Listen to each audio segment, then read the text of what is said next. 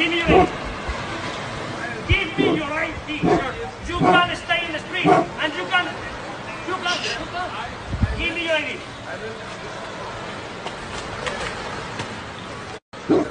Oh, you can stay in the street. Okay, I need your ID.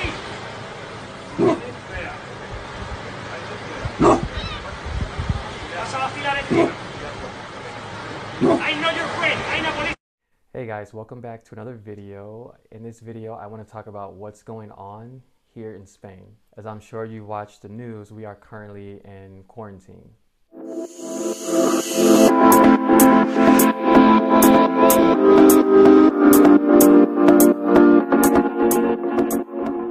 I believe that we are the third country with the most cases in Europe. Most of our cases came from Italy. And last week, we went from 1,000 cases to 5,000 within 24 hours. So the president, Pedro Sanchez, he issued a lockdown on the 15th of March. So this basically means that we have to stay in our homes. We can only leave if we need to go to the supermarket, walk our dog, or go to work, but work is limited because everything is closed. If you are caught walking around outside, you will be fined between 100 to 600 euros or possibly get arrested. So there are police officers driving by with the bullhorns telling people to stay inside. This is day 4 for us, and I've never been in a situation before.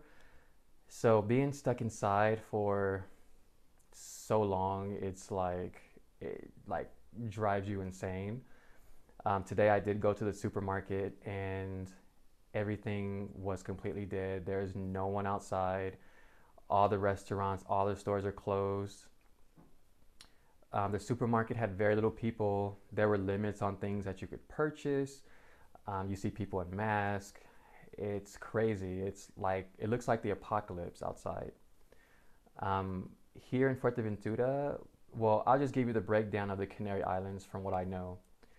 We have cases in La Gomera, Tenerife, Gran Canaria, and here in Fuerteventura. We actually had one case in our village.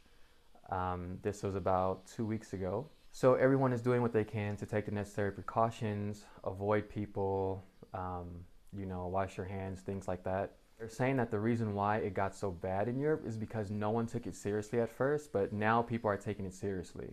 And people that do have it, there are some people that, still talk about how the flu is worse and all these things, but unfortunately, there are people around you that are really susceptible to this. For example, in Gran Canaria, there was an 81-year-old woman who died from the coronavirus because her grandson went to Italy on vacation, got the virus, came back and gave it to her, and she died.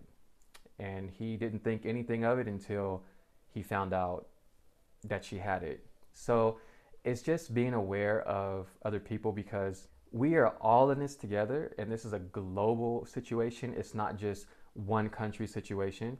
So think about those around you, not just yourself, not just because you are this strong person and you have this strong immune system and you don't have to worry. If you get it, you will still be in quarantine because you are a danger to everybody around you.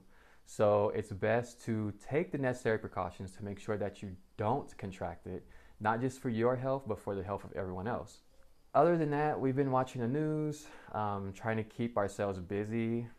There's no work, no nothing for the next 15 days. Well, it started for 15 days. So I've been keeping in contact with my family in the US, my friends, letting them know how everything is going over here.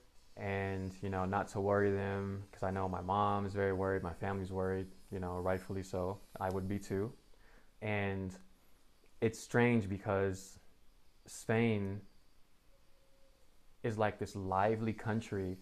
You look outside at night and you see parties and people outside enjoying themselves. And now you look outside and you see nothing.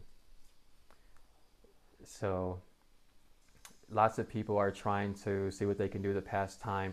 We've actually had some people tourists mostly, that have went outside on their bikes, have went to the beach, and they all got caught by the police. And the police, they are not playing around. If you get caught and you do not have a valid reason, you will get in trouble. It's just plain and simple. Hopefully we can contain this virus so we can be free again and have, our lives. Yes, it is very boring to be stuck inside, but it is necessary.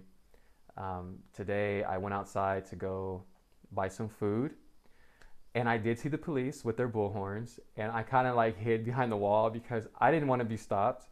So I went in, bought food, I came back. It was so nice to actually see sunlight because I haven't been outside since Friday, I believe, and since it was initiated. And yeah, you go a little stir crazy. So being able to go outside for a little bit was nice, even if it was for a short time. And going into the supermarket and seeing very few people and everyone with masks and gloves, it's crazy, but we have to do what we have to do to keep ourselves safe. So that is all for this video. If you have any questions or anything like that, please feel free to leave me comments. If you want to know more about what's going on in Spain, feel free to subscribe to this channel because I give as much information about Spain as I possibly can for foreigners. All right, I will see you in my next video. Take care. Hasta luego. Bye.